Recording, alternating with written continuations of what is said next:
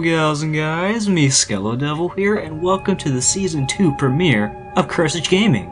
For this premiere, I will be reading a popular gaming creepypasta titled The Legend of Zelda Modern Warfare. Without any further delay, let's dive into The Legend of Zelda Modern Warfare. So the story begins with our unnamed protagonist that I'll refer to as Player, telling the reader how big of a fan of Zelda he or she is.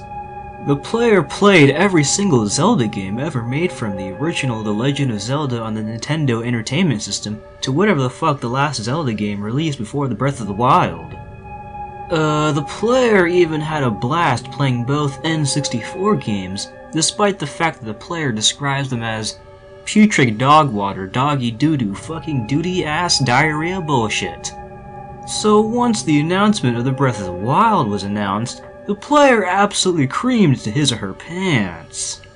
Now the bad thing was that the player didn't own a Nintendo Switch and didn't even plan on buying one in the first place, because he or she viewed it as gimmicky and was meant for soy boy cucks. The player then reminisces when he or she was beaten brutally on the day he or she bought the Wii U. Later that day at school, the player's bully, who goes by the name Chad, brought his or her Switch to school, and the game he or she had was, in fact, The Legend of Zelda Breath of the Wild. The player knew the reason why Chad brought his or her Switch was just to show off to the hot girl of the school, Stacy. The player accused Chad of this, which resulted in Chad getting upset because he just wanted some free time to play some Zelda. Also at the fact that the player absolutely reeked and should take a shower. The player got angry at the fact that Chad was playing it on the Switch. Chad reluctantly told the player that it's also on the Wii U. The player finds that particular statement odd and turns to Stacy, who just died from a cocaine overdose. Chad screamed as he attempted to res her. The player then ran home crying because Stacy liked hanging out with jerks like Chad instead of nice guys like the player. The player then remembers Chad's statement about the game being on the Wii U and redirects his or her course to GameStop. Looking back on it now, the player really wishes he or she hadn't. The player rushes into GameStop and finds a game with the generic used GameStop cover with the words T-Laws, Haunted Copy, being written in permanent black expo marker. The GameStop employee then screams at the player with, "Hello and welcome to GameStop. Would you like to join our Power Up Rewards program?" The player said no and asks why exactly this game was titled as Haunted. The employee, whose name was Greg, said in a calm voice, "Oh yeah, that means the game's haunted as fuck. I think you're gonna die if you buy it, to be honest. Would you like to pre-order Assassin's Creed 96 Revenge of the 42nd Game's Villain?" The player said no, annoyed that Greg would bring up such a garbage cash grab video game as Assassin's Creed. Real gamers would never be caught dead playing that game, according to the player. Greg then concludes the conversation by asking, "Alright then, just this for today. If you join the Power Ups reward program, you get a digital subscription to Game Informer magazine, you know," while pushing a jar with the label Tip Z toward the player. The player said yeah and gave Greg a $3 tip, which caused him or her to moan in ecstasy. "Beware of the Curse 3. Is what Greg moan yelled at the player while he or she was leaving. While running home, the player was sort of frightened by the cryptic message Greg told him or her. Once he or she came home, he or she popped the game into his or her Wii U and booted his or her Wii U up as his or her game started up. Strangely enough though, the player was instantly booted into the game. No title screen or logos or anything. The player's character woke up in the Shrine of Resurrection. The only audio being audible, not sponsored by the way, was Zelda's voice. The player lowered down the volume due to not wanting to hear a woman talk. But the thing that was most disturbing was the fact that the opening cinematic, a text box belonging to 4 question marks, popped up with the words, "Beware of the Curse 3. This was so scary that the player started crying. The player wondered why Shigeru would put such dark and terrifying elements in the Zelda game. However, the player was determined to finish this game so he or she would have something to say at Stacy's funeral.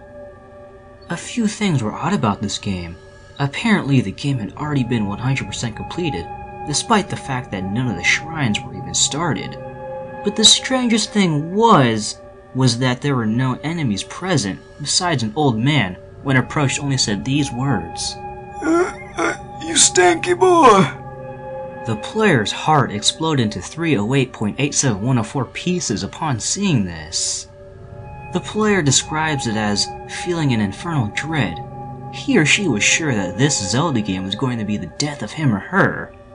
The player's whole life before he or she pressed the power button on his or her gamepad was different. He or she was normal. He or she was happy. Breath of the Wild. Hear its cry. Recollecting his or herself, he or she suddenly got the urge to get rid of all instruments that reminded the player of recorders as a safe precaution. Continuing the game, the player encountered a Lionel frozen in place near the Great Plateau Tower. The player thought this was Shigeru telling the player how the classmates that always said the player smelled bad were right. But how could Shigeru know this? Alright, I'm just gonna call him Miyamoto, because calling him Shigeru was just weird. Before the player could even receive an answer, the Lionel suddenly became hostile and tried attacking the player. Panicked by this, the player tried attacking back but to no avail, since he or she had no weapons. Or so he or she thought. The player pulled up his or her inventory to find a royal broadsword. The player engaged in mortal combat with the Lionel and killed it in one hit. The player was shocked that Nintendo would push out such a broken, unpolished game. To the shock of the player, 2 more Lionels spawned, ambushing the player like how the Salamanca cousins did to Hank in the 7th episode of the 3rd season of Breaking Bad titled 1 Minute. Just like in the show, the player took out the cousins fairly quickly in one hit. Upon killing the cousins, the player suddenly remembered how to count. Upon remembering how to count, a startling realization set in.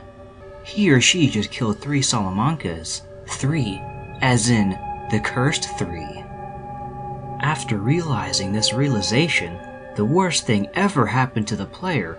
A voice came out of the TV. That voice said, UAV online. Suddenly the player was transported to Hyrule Castle and was suddenly in first person.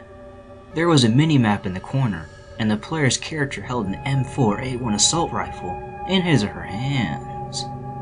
The screaming from children, dogs barking, and vacuums over the worst microphones ever could be heard. The player then realized that he or she was no longer playing The Legend of Zelda Breath of the Wild. He or she was playing The Legend of Zelda Modern Warfare. Upon realizing this startling realization that caused the player to realize the realization that was realized, the player instantly went to crybaby mode. Throwing up and crying everywhere, the player hated the Call of Duty franchise and was about to commit Nacho Varga spoiler alert when suddenly the Wii U crashed.